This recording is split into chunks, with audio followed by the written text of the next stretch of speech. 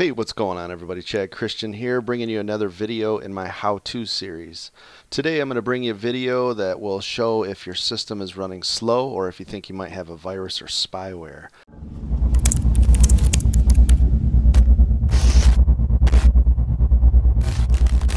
So a couple things that you can do, let me take you right into it, is on Windows 7, 8, or 10, if you go to your start and go to the command, type in msconfig, which brings up your system configuration. What we're going to do is we're going to check a couple of options here.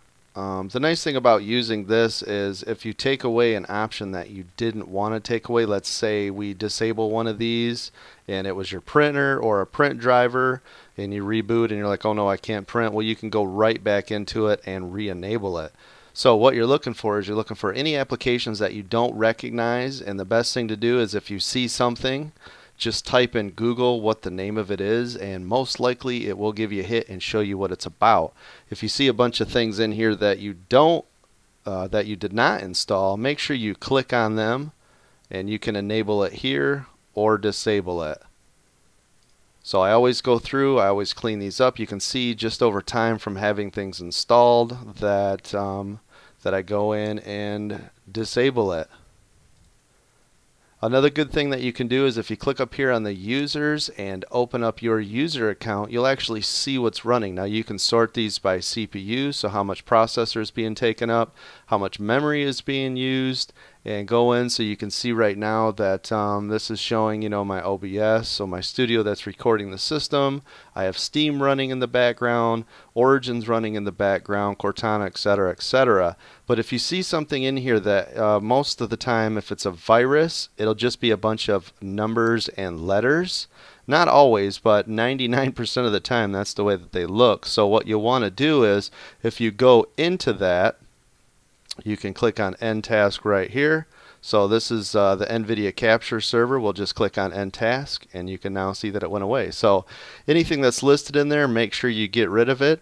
Now this is just running in the background right now, so you have to make sure it is disabled in the startup, because if you don't, if you just go straight into this users panel and disable it, the next time you reboot they are going to be there again because they're running.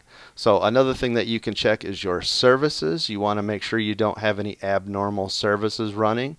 You can see here the nice thing about the services is that it gives a description of each thing that's running and what the status is of that. So if you want, you can just stop any services that you don't recognize.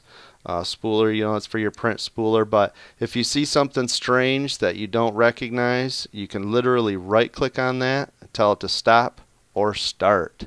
So again, you want to look up anything you don't recognize, anything that's abnormal. Make sure you do a search for it, and that will that'll find it for you.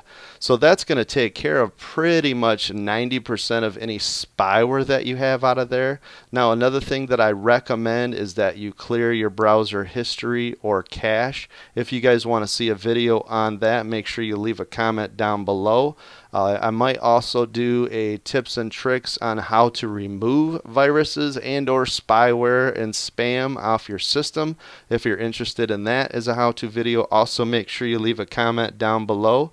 And as always, make sure you guys hit that thumbs up if you liked the video. Make sure to subscribe, hit that notification wheel so it'll tell you if you, you know, when I have a video come up. And I'll see you guys on the next video.